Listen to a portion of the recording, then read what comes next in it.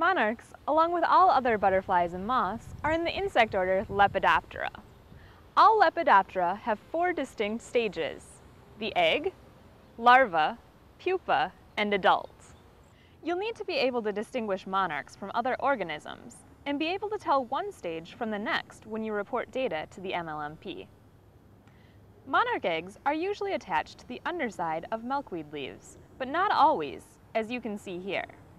They're laid singly rather than in clusters, although it is not unusual to find more than 1 egg on a single plant, or even a single leaf. A monarch egg is about the size of a pinhead and is off-white. The oval-shaped egg is marked with longitudinal ridges. Its hard outer shell, or chorion, protects the developing larva. On average, monarch eggs hatch 3 to 8 days after they're laid, with warming temperatures speeding up development. Monarchs in the next stage can be called caterpillars or larvae.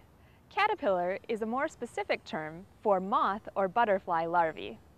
Monarch larvae go through 5 instars. Between successive instars, the caterpillar molts or sheds its skin. After molting, monarch larvae usually eat the shed cuticle, thus recycling useful nutrients. During their 9 to 16 days as larvae, monarchs increase their body mass more than 2,000 times. Monarch caterpillars have pairs of tentacles on their front and back ends. These aren't antennae, although they do have a sensory function.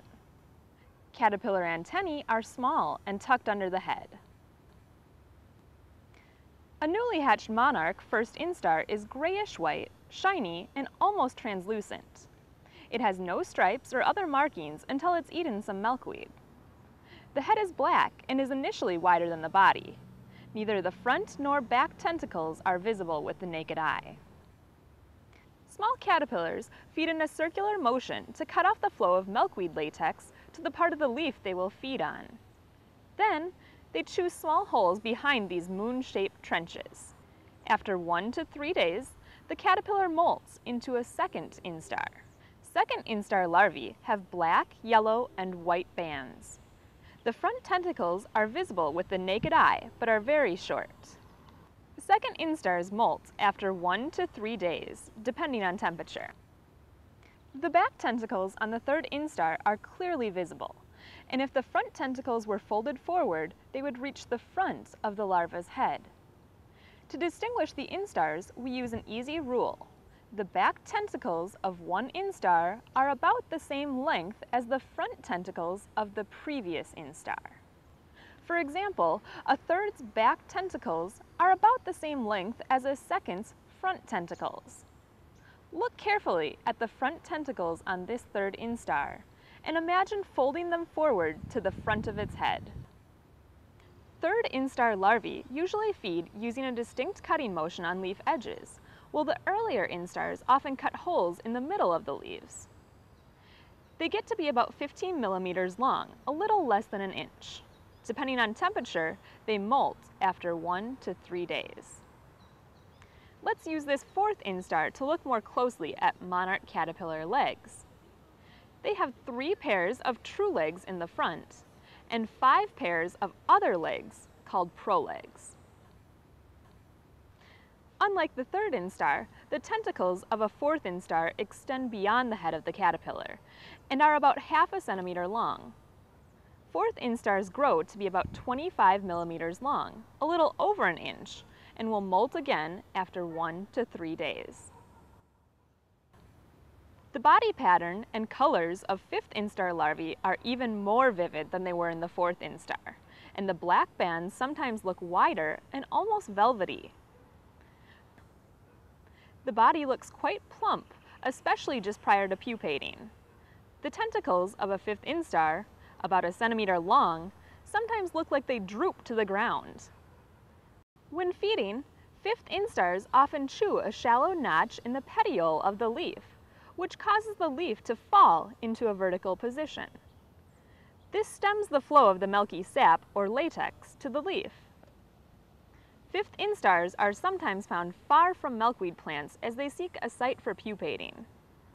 They grow to be almost 50 millimeters long, or almost 2 inches, and after 3 to 5 days, move to a safe location to form their chrysalis, or pupa.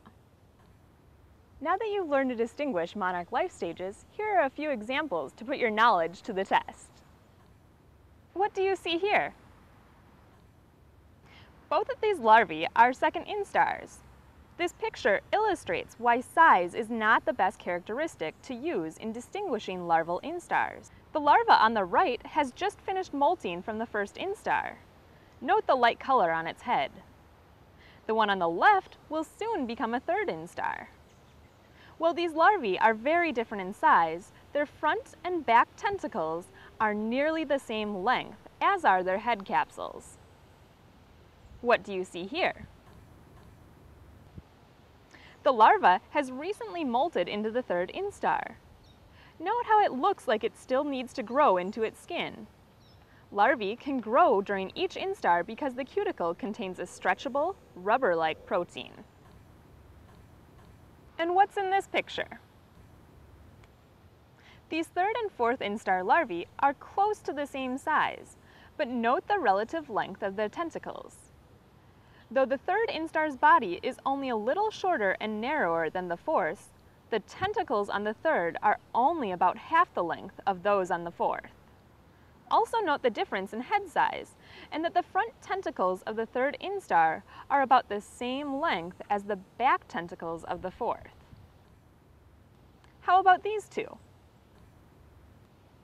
Both of these caterpillars are fifth instars. One is brand new, and one is about ready to molt into a pupa. Their front and back tentacles and heads are similar in size. What do you see here? Sometimes a milkweed plant is bitten, bumped, or broken, and drops of the white latex may bleed out of the leaves or stem. It's easy to mistake small drops of milkweed latex for monarch eggs. Milkweed latex can range in color from bright white, as shown in this picture, to almost yellow. When in doubt, use a hand lens to check for the longitudinal ridges on the eggs. Now that you've had a bit of practice testing your larvae identification, the next section will discuss monarch adults and pupae, as well as plants important to the monarch life cycle.